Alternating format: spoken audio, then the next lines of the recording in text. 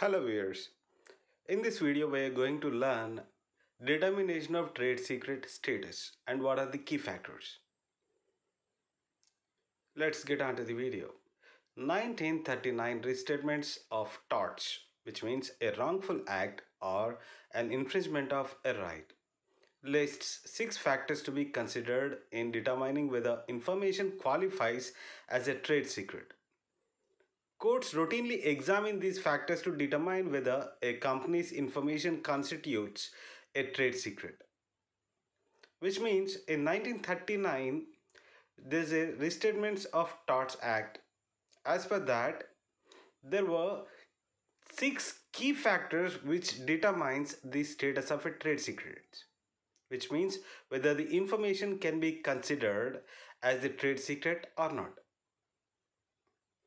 So, how do they determine it? On the basis of 6 factors. Let us look into the 6 factors and what are they going to say. The number one, the extent to which the information is known outside the company. Although information may be known to other outside the company and still qualify as a trade secret, the greater the number of people who know the information, the less likely it to qualify as a trade secret. So first and foremost, what court is going to consider is whatever the information they are claiming as a trade secret, how many people outside the company, general people, know about this trade secret. If anybody knows it, then it's very less likely to consider as a trade secret. So what is the first one? The first one is they are going to test how many people outside the company know the trade secret. Now let's move on to the second one. The extent to which the information is known within the company. Although an employer or company is permitted to disclose confidential information to those with demonstrated need to know the information, if the information is widely known within the company, especially among those who have no business need to know the information, it may not qualify as a trade secret. And after the first factor, the second factor is what court is going to consider how many people within the company knows the trade secret of the company. Only there are certain people, limited people will have the access to the trade secrets because they need to demonstrate it. There are several other departments which do not require to know the trade secret in order to do their operations in the company. For example, only the manufacturing unit of cars brand should know about the automation procedure and how they manufacture them. But however, the person who is sitting at the gate, who issues the gate passes, shouldn't be knowing that.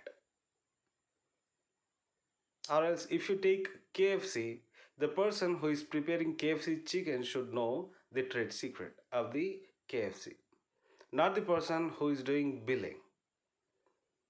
So even within the company, if inappropriate people knowing the trade secret, then the trade secret cannot be contained. So it is not going to be considered as a trade secret. Now let us move on to the other factor. The extent of the measure taken by the company to maintain the secrecy of the information. One claiming trade secret protection must be reasonable precautions to protect the information. Courts are unlikely to protect information a company has not bothered to protect. A company is obligated to undertake extreme efforts to protect information, but reasonable precautions are required. Some experts predict that courts will likely require advanced security measures to protect trade secrets transmitted via email, including encryption and protocols to ensure confidentiality. So, this factor speaks about whatever the protection measurements taken by the company to protect their trade secret. It is really obvious that if a company is not keeping any efforts to protect the trade secret, courts very unlikely to protect them. And what kind of efforts they have kept in to protect the trade secret also considered very deeply. For example, the world's costliest brand, Coca-Cola, protects their formula in a kind of locker. It's a very huge locker nobody have access to. In the same way, all the companies should protect what exactly really matter for them, because their company's existence and survival completely depends upon the trade secret. So they need to protect it, and they need to keep visible efforts in order to protect the trade secrets. The extent of the value of the information to the company and its competitors. If the information has little value either to its owner or to the owner's competitors, it is likely to qualify as trade secret. Conversely, information that is valuable to company, such as the recipe for its key menu product, and that would be of great value to the company competitors, is most likely to be protectable trade secret. So, whatever the trade secret is claimed as leaked, court is going to consider how much value that particular information is to the company. Whether are they really valuing it, or the leaked information really tampering their reputation and the financial situation. All these things will be considered before they consider the trade secret as valuable to the company. Next one. The extent of expenditure of time, effort, and money by the company in developing the information. The greater the amount of time, effort, and money the company has expended developing or acquiring the information, the more likely it to be held to be a protectable trade secret.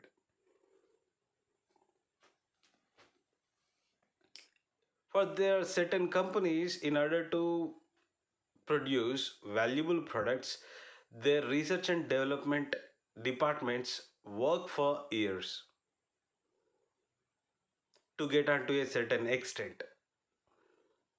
For example, whenever you take any car brand, take 20 years ago, what kind of car brands they have, what are the features.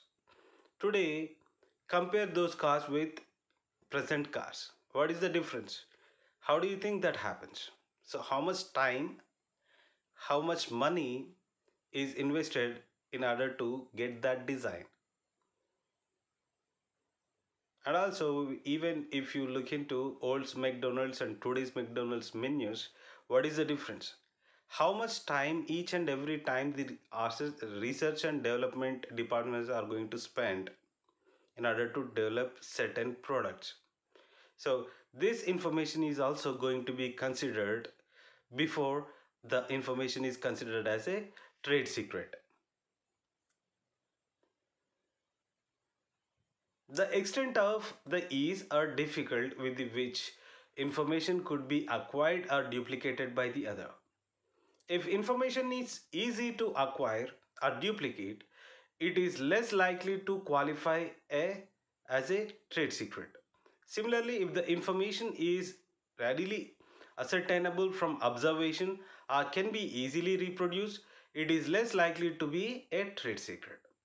On the other hand, if it can be reverse engineered only with significant expenditures of time, effort, and money, the product may retain its status as a trade secret.